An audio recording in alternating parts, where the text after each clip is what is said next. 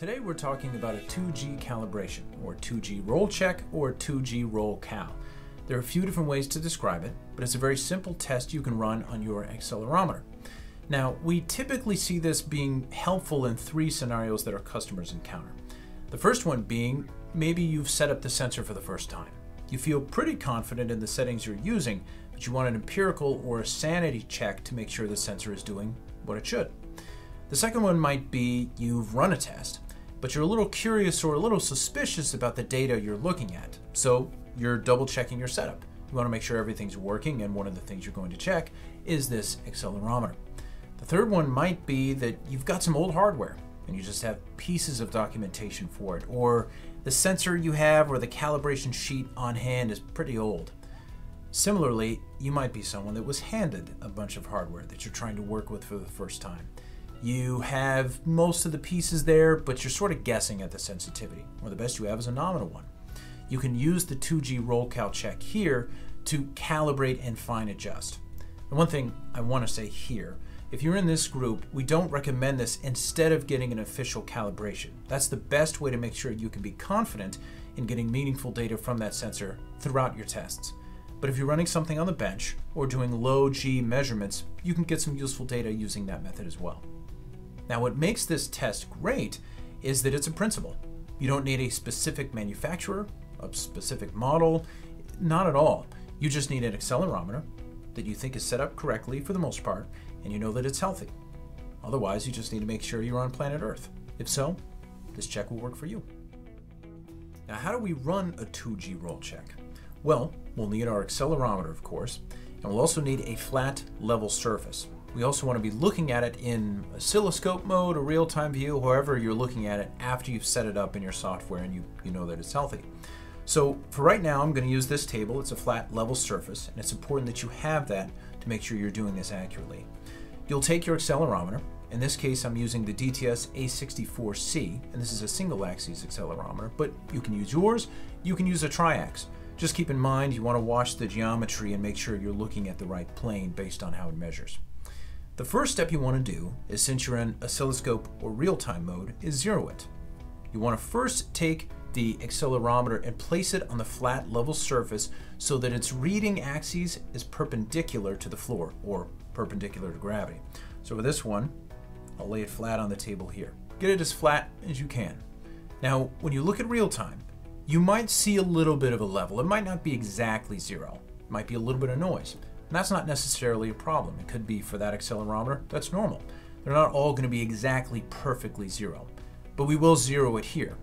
Once you've done that, you'll see close to zero in real time. We'll then rotate the accelerometer into the two different directions. So let's say that positive happens to be this way. I'll take the accelerometer and I'll face it up. And this is just the positive direction. It's just the polarity of the sensor, something you can probably change based on what software you're using. But if this is positive, we should see 1G. If we rotate it the opposite way, we should see negative 1G. And altogether, that's 1G at the top, 1G at the bottom, and that's 2 total. So if that's what you're seeing on your screen, you know that you've run a successful 2G test. Now, it might be a little surprising to see any sort of reading at all. It might seem a little counterintuitive. After all, this is an accelerometer. Shouldn't it be measuring movement and G's? If it's sitting on the table, why are we seeing anything? Well, there's 2 ways to think about it. Number one, from just pure physics, we're all experiencing gravity, and the accelerometer is too. So that's what you're seeing, the 1G pull from gravity itself. Another way to think about it is if you're holding a weight outstretched, and let's say it's a dumbbell and it's pretty heavy, almost too heavy for you to hold up, so you can just barely keep it balanced, not moving. Everybody else in the room might look over and say, it doesn't look like much is happening here. But you know darn well you're putting in work to keep this thing up. You have to lift upwards for it to stay exactly where it is. Well, the same thing's happening to your accelerometer. While it's sitting there not moving, there's something that has to keep it from not moving. So if we think of that accelerometer as the weight in your hand being held up, and let's say that this way is positive, if it happens to be positive in that direction, you'll see a positive polarity in your real-time view. And if the accelerometer is rotated, but again, we're still holding the weight right here, well, same thing. Now it's just pointed negative. So that explains the direction you're seeing, but what is the quantity? Well, it's not moving because it's sitting on the table, it's not floating up, it's not going up into the air, and it's not going down to the center of the Earth, so it's staying just level, perfectly counteracting gravity. So 1G. Now, if you're in this third group, where you're working with older hardware, or maybe you just don't have all the documentation that you need, and you need to fine adjust the sensitivity you have, you can still use the 2G roll cal to get some good results. If you're looking at what should be 1G and you saw a number that isn't quite there, let's say 0.6, so noticeably below but not terrible, and let's say you rotate it into the negative region and you see negative 0.6. Well, the good news is it's linear, but we've got some adjustments to make. Now again, before we make these fine adjustments, I want to make clear again, this is not the same thing as getting an official calibration. And that's something we strongly recommend for running all of your tests and having confidence in your results. But for getting some meaningful data on your bench, in particular low G measurements, this will work. So if you're seeing 0.6, what you want to adjust is the sensitivity you're using. If you make that adjustment closer to what it needs to be, you'll start seeing the readings that you expect. Now you might wonder, well, what kind of adjustment should I make to sensitivity? And it might be tempting to think, well, 0.6 is low, so my sensitivity should go higher, right? But it's actually the inverse, which seems a little counterintuitive. The fastest way to think about it is your sensitivity is millivolts per either volts per EU or just EU. So your millivolts is actually the numerator, which flips things for what you need to do in terms of change. Another way to think about it is this. Your sensitivity is what you're telling the software you are requiring. We need this many millivolts before we report 1 EU, or in this case, 1G. And let's say your sensitivity was 100 millivolts, so we need 100 of them to see 1G. Well, if you're looking at real time and you see 0.6, when you know that you should see 1, we're reading too low, well, we're asking for too much. 100 millivolts, that's too many. So you want to bring that number down. Once you've improved that number and brought it down appropriately, you'll start seeing those readings as you would expect. And if you're wondering how to do that quickly or what sort of formula can I use to get there, well, you can just use percent error. So if you had, let's say, a 40% error in what you saw versus real time compared to your 1G roll, you can use that and apply it to your sensitivity. Now, are you adding 40% or minusing?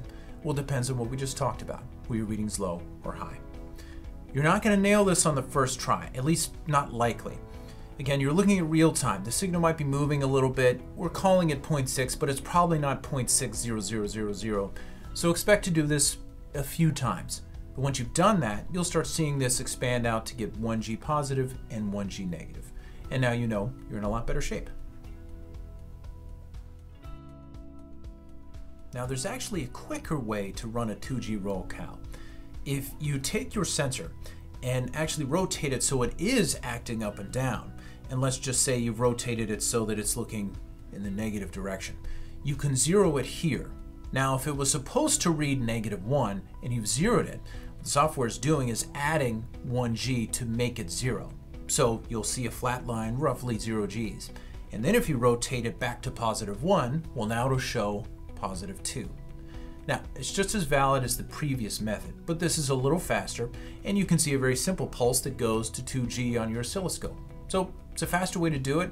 If you're running this test on a bunch of different accelerometers, it can save you some time, and you can tell somebody, here is a 2G roll, and it's reading 2Gs right here. Just make sure you make a note as to how you did it and how you zeroed so people have confidence in what they're looking at.